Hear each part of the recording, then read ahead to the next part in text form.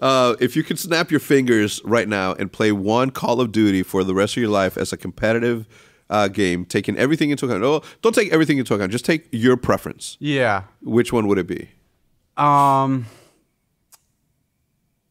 Honestly, probably World at War. I don't know. People always ask me what's my favorite game.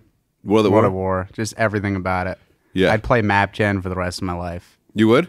Assuming like people could only play that one if I chose that. Yeah. Hell yeah. So you'd like to play that with the competition that exists today?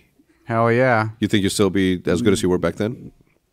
People would not know what to do. No. Well, Nah. I mean, they would. They would evolve, I'd be I looking think. like Jordan. Yeah. Number 23, the man, Michael Jeffrey, Jordan. The reason I asked that is because when I started, during the Farico time, when I started seeing you like on main stage and seeing your movement in Black Ops 2, I was like, and you were sniping then, right? You were like, yeah, auto-aim snipers. Nowadays, I mean, I just don't know what they're doing. yeah.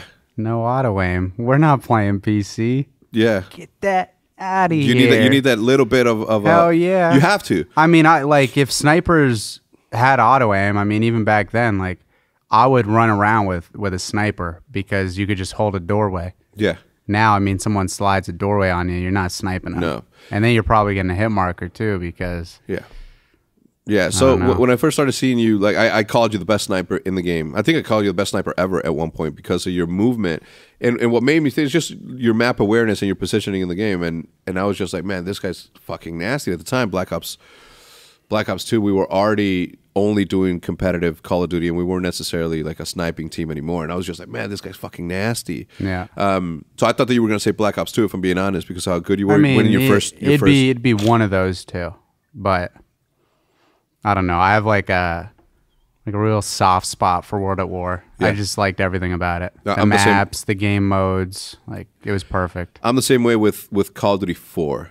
Yeah. And Which is understandable. I mean, I think a lot of people probably are. No, not a lot of people. A lot of people. There's in my life there's the two groups. There's two groups that say Modern Warfare 2 was better than Modern Warfare, and there's like this healthy balance of like which game was better. I think Hutch even said that Modern Warfare 2 was better. I mean, I could understand that, but for me, like I mean, they're both great, but like the way it felt when COD 4 when the beta came out, like I was ready to skip school to play those 3 days. Yeah. Like it was that good. It was like, holy shit. Like the only thing I've played closest to this was like Battlefield on PC. It was like Battlefield 1 or 2. Yeah. And it was like a modern shooter. Yeah. And then this game comes out. You can shoot through walls. I mean, just everything about it was like the graphics too for that time, like from COD 3 to that. Yeah. It was just insane. Yep. And it was fun. And it was like kind of realistic, but still arcadey. So like at the time, I mean, nothing compared, I think, to like when COD 4 came out. I don't think so either. I think everybody was playing. Like I don't even know. You can't even like describe it. Like nothing compares to it. I don't think.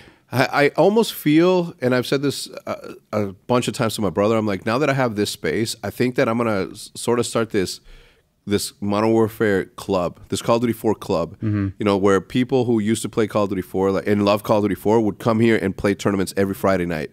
And we'd just play like, you know, bracket style tournaments. Yeah. I love that game that much.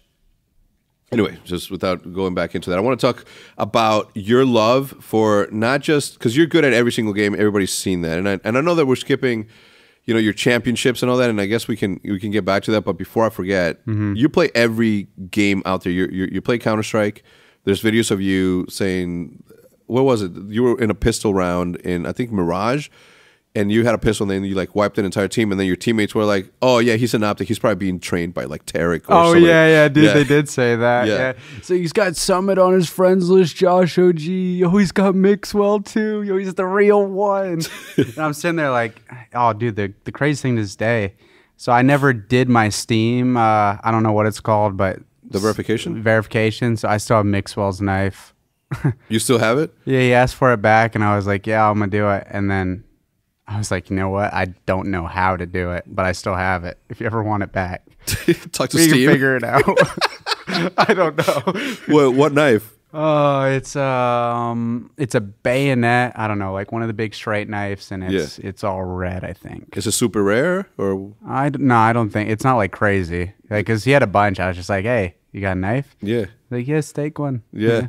And then did he ask for it back? He did, and then he's never asked for it after. But like, I tried. I don't know. I don't trade. I don't know how it works. I know how to get it. I don't know how to get it back. Listen, that's if you can model your life around that mentality, I think you'd be as successful as you would ever want to be. It's all about getting it and maybe not necessarily always giving it back. Yeah.